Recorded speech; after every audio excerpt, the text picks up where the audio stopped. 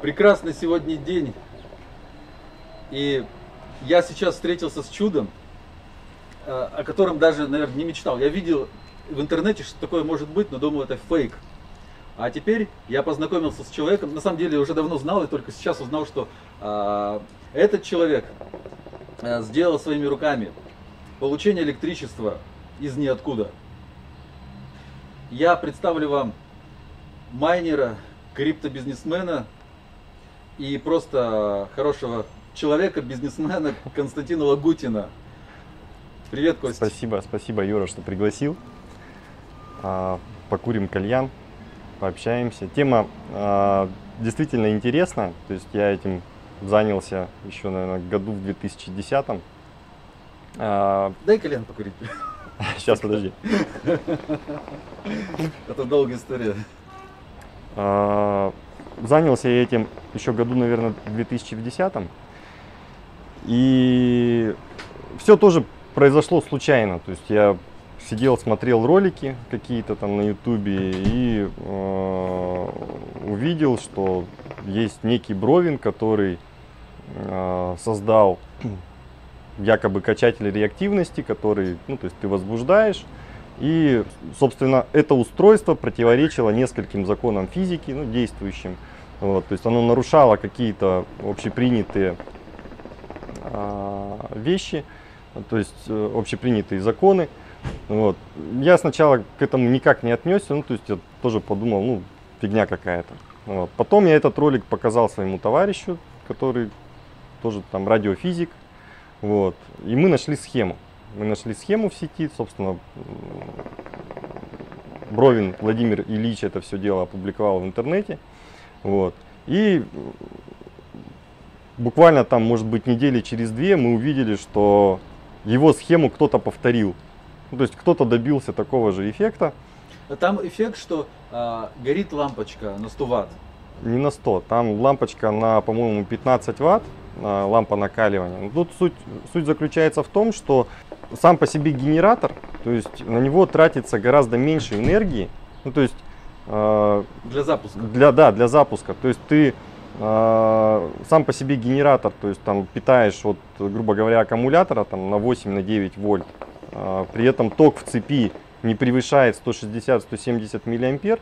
Но после того, как возбуждается генератор, то есть от одной из катушек этого генератора, то есть горит лампочка. И причем вокруг, там, на расстоянии там, чуть ли не нескольких метров, практически все металлические предметы, они начинают, то есть от них можно обжечься, то есть там, от них шьет. То есть они... Током шьет? Да. То есть током. Разряд тока? Да. А там статика? Там не статика, я не знаю, то есть всех вот этих принципов, то есть Бровин называет это эфиром, вот, я не знаю, то есть Тесла. Как Бутерин называет?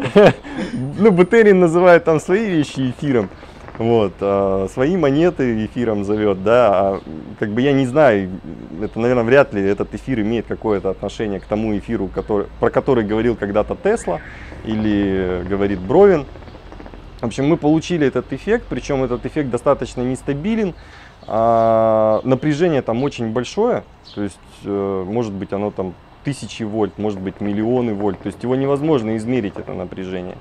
Вот. И за счет того, что достаточно высокая частота, то есть которую генерирует транзистор, то есть там есть индуктор из 3 витков, на него подается высокая частота, и собственно за счет этого индуктора, кстати, индуктор без металлического сердечника, вот, возникает вот это вот поле. То есть, пусть это будет эфир. Это поле, то есть, даже если мы там возьмем какую-то металлическую пластину и попытаемся снять с нее электричество, мы не сможем это электричество никак преобразовать в постоянный ток, потому что там пробивает диодные мосты. Но я понял, что это электричество используют уже лесники, там какие-то туристы для лампочки. Да, то есть лампу накаливания, да, можно сделать. Может быть, что-то можно нагревать. Подогреть, может быть. От батарейки, наверное, все-таки кипяток там не вскипятишь. Вот. Но то, что энергии выделяется больше, там, собственно, этот эффект заметил даже, ну, не я, это заметили все, кто работали с этим генератором. То есть впервые этот эффект заметил сам Бровин. Ну, получается, что он не смог запатентовать. Нет, что-то, то есть он запатентовал, собственно, свой радиокомпас, он же начал делать компас. Качер Бровина или датчик Бровина он все-таки запатентовал. Вот. И, ну, то есть сообщество в любом случае восприняло все это дело как-то, ну, то есть с недоверием. Но, тем не менее, появляются люди день ото дня, которые собирают подобные генераторы. Эти подобные генераторы показывают вот такой вот интересный, удивительный эффект, но никто пока его вот внятно объяснить не может. То есть, от чего он Я происходит, как майнер, да, нуждаюсь в мегаваттах электричества. И получается, что пока не на что надеяться вот в ближайшее время получения из ничего, из эфира, каких-то больших энергий, чтобы запитать наши майнеры. Мы потратили несколько месяцев, прежде чем получить этот эффект. То есть меняли количество витков на катушках, то есть переделывали несколько раз схему, использовали разные транзисторы, на разных частотах это пытались сделать. То есть мы видели эффект, то есть мы его наблюдали, но не такой хороший, как мы получили в конце. То есть, ну, грубо говоря, методом научного тыка, методом подбора. Дело в том, что даже если ты там просто местами поменяешь катушки или передвинешь, эффект этот теряется. То есть, если это делать в каких-то промышленных масштабах, то это нужно затратить огромные ресурсы, огромные силы, ну, то есть, чтобы построить эти катушки. То есть можно посмотреть, как под Нью-Йорком выглядит бывшая лаборатория Теслы, да, то есть там, где большие эти катушки и так далее. Вот это примерно должно было выглядеть примерно так. Но, к сожалению, у меня таких возможностей нет. И я, честно говоря, сам до конца не понимаю, как это сделать. Это, наверное, лучший вопрос задать Бровину. Вот, ну или поискать где-то чертежи, может быть, остались там что-то от Теслы. Времени да, сгонять к Тесле, да, и посмотреть, как это все дело работало у него. Ну, у тебя, я слышал, есть творческий план сделать еще один эксперимент. Да, я хочу сделать, попробовать собрать генератор хендершота. Пока я, ну, то есть я нашел схему, но я не уверен, получится ли у меня получить тот эффект, который показывают на ютубе видеоблогеры. Причем я тоже вижу, что люди собирают его. Вот. И если получится создать генератор хендершота, то это будет уже, ну, более такое, более интересная штуковина, нежели чем та, которую мы собрали вот в этот 2010 генератор году. хендершота, у него больше возможностей все-таки к тиражированию, Да. к масштабированию, чтобы стабильность была и запитать наши майнеры наконец. Да, там, может быть, можно будет запитать наши майнеры, вот, но пока все-таки придется ориентироваться на традиционную энергетику. То есть, ну, тут без вариантов. Пока без вариантов. Ну что ж, будем ждать. Я готов участвовать, подержать проводки, хоть что-то сделать, может быть, как-то. Я могу тебе подогнать хороший паяльник. Мы можем собрать генератор хендершота вместе. Давай. Ну, я вот насчет криптовалюты хочу узнать твое отношение все-таки, раз уж речь зашла, какое место криптовалюта занимает в мире или займет? Я, наверное, знаешь, по-другому отвечу. Какое место криптовалюта занимает в моем мире? То есть криптовалюта это вообще огромный потенциал. Многие люди рассматривают ее как спекулятивный инструмент и пытаются на ней заработать рубли или доллары. Я маленечко поменял свое видение, я не пытаюсь заработать ни рубли, ни доллары, поэтому даже если там ее курс падает, как многие говорят, вот вы там все потеряли, для меня это ровным счетом ничего не значит. То есть я считаю, что криптовалюту нужно принимать, ее нужно использовать, на нее нужно ориентироваться, потому что это наше будущее бесспорно. То есть у доллара, у фиатных валют, у них нет никакого будущего. Я больше чем уверен, что люди рано или поздно поймут, что их обманывают их государство. Вот, и нас ожидает, то есть рано или поздно наступит тот момент, когда криптовалютой будут пользоваться все. Ну пусть это будет не биткоин, пусть это будет какая-то другая валюта. Потому что, ну, действительно, биткоин это такой старый динозавр, старый мамонт, который на волне хайпа там может взлететь там до 17, до 20 тысяч долларов. До миллиона долларов. Да, до $1 000 000. Вот. Но неизвестно, что с ним будет дальше, потому что скорость сети у него не такая высокая. Сейчас есть более серьезные монеты, более серьезные сети, у которых и выше и пропускная способность, и количество транзакций в секунду гораздо выше. Вот. Поэтому бесспорно у криптовалют огромное будущее, а банковская система, она рано или поздно изживет себя. И, ну... Я хочу тебе тоже рассказать случай, когда я публиковал разные видео, мне пишут тоже. И такие комментарии часто встречаются, типа вы занимаетесь ерундой, лучше бы придумали что-то, сделали бизнес в реальном секторе, что-то там производили, или идите в шахту вообще, уголь копаете, да? И я просто хочу сразу ответить людям, чтобы было понятно все. Вот вы представьте, мы выпускаем рубашки, копаем уголь в шахте, вспотели уже, как бы трудимся там по 8 часов в день и производим этот товар. А там где-то сидит человек, который печатает доллары, печатает бумажки, который как бы напечатать недорого. Я вот тоже напечатал бумажку, да, и на это у меня ушла небольшая затрата. И потом эти люди на эти бумажки покупают у нас уголь, который мы с потом добиваем в шахте, покупают там рубашки, все. На эти бумажки что можно купить? На это у нас коробки, может посетить еще ряд предприятий. Вот. Это мне, да? Да, это тебе подарок. Все хорошо. Вот. И получается, что же я должен, значит, идти в шахту, чтобы кто-то на мне наживался, да, чтобы кто-то сидел, курил сигару. Я тоже хочу курить сигару, да, или кальян. А я хочу, чтобы был справедливый мир. Ну, банковские системы, они так и построены. То есть зарабатывают деньги там Рокфеллеры, Ротшильды и прочие люди, кто имеют возможность управлять этим миром, кто имеет возможность печатать доллар.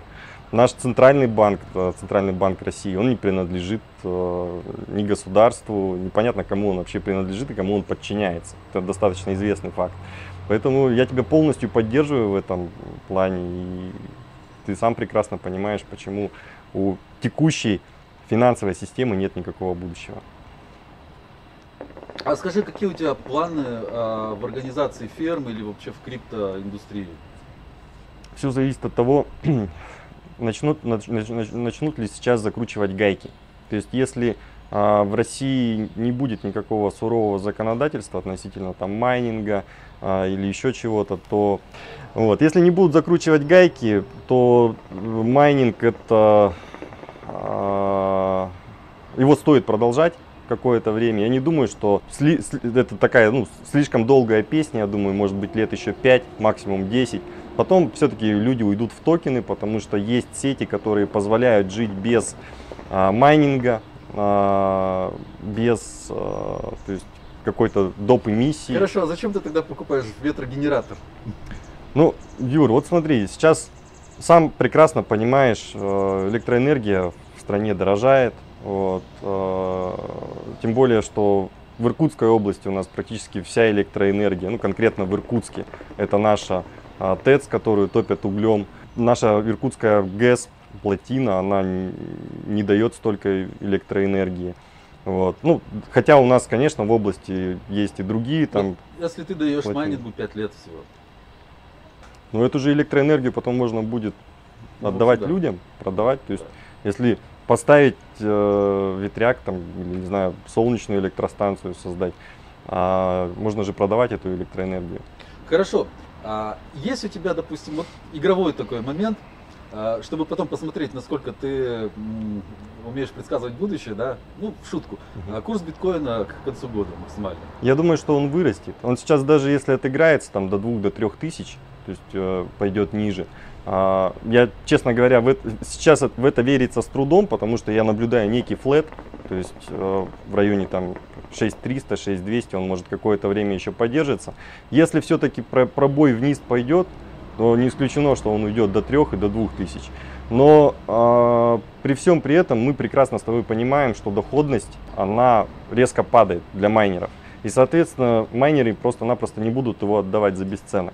То есть рано или поздно ситуация выровняется, она, мне кажется, уже более-менее ровная, то есть он такими большими темпами сейчас не падает. И к концу года не исключено, что будет 20 тысяч долларов, может быть там 25. То есть он просто-напросто пойдет вверх, причем достаточно интенсивно, и потянет за собой вообще весь рынок. То есть все остальные монеты пойдут за битком и, может быть, даже обгоняя биток. Я слышал такую новость в Фейсбуке, читал, что, по мнению каких-то аналитиков, до того момента, когда это устаканится, еще мы будем ожидать 2-3 реальных хайпа. Да, я думаю, хайпов будет больше, потому что вот представь, что, ну ладно, 2017 год, огромное количество людей узнали вообще о криптовалютах, зашли на этот рынок, то есть либо там монеты приобрели, либо майнингом занялись. Вот. И ну, 2018 год, пусть он будет такой у нас вялотекущий, но так или иначе спрос на криптовалюту, он удвоится, и интерес к ней удвоится. Если удвоится интерес, то, ну, во-первых, ты представляешь, сейчас уже не просто там домохозяйки будут покупать монеты, да, институциональные инвесторы будут тоже вкладывать огромные деньги. Очень их ждем. Да, мы их очень ждем, поэтому рост он неизбежен, интерес к ней удвоится. Если удвоится интерес, будет и третья волна, то есть мы прекрасно видим, что у нас принимают различные законы, там и налоговая начинает физиков контролировать там, с 1 июля, и зажимают нам гайки там, и по 115 ФЗ и так далее. То есть будущее в любом случае за криптовалютой. Причем я иногда слушаю там Илину Сидоренко, кто у нас возглавляет рабочую группу. Я вообще не понимаю, о чем люди думают, когда говорят, что мы там что-то будем регулировать. Я не понимаю, как они будут это регулировать, и люди на это ведутся. То есть... Хорошо. Я хочу, чтобы вот окончательно закончить на том, чтобы ты, может быть, сказал какой-то совет и пожелание для, может быть, начинающих и даже, может быть, для юных бизнесменов. Сейчас самое лучшее время, наверное, для входа. То есть маловероятно, что мы когда-либо увидим еще биток там, по 6 тысяч, там, по 3 тысячи долларов. То есть я думаю, что в следующем году, если мы полетим на ракете, а мы обязательно полетим на ракете, то в 2019 году, даже если он отыграется опять вниз, то он отыграется там на, может быть, 12, также 15 тысяч долларов. Но уже по 6 тысяч мы его не увидим. Ну что ж, спасибо, Костя. Тебе спасибо огромное, что пригласил. В бизнесе. Приходи к нам. Я и так с вами. Я и так с вами теперь на ваши деньги буду пить чай, курить кальян.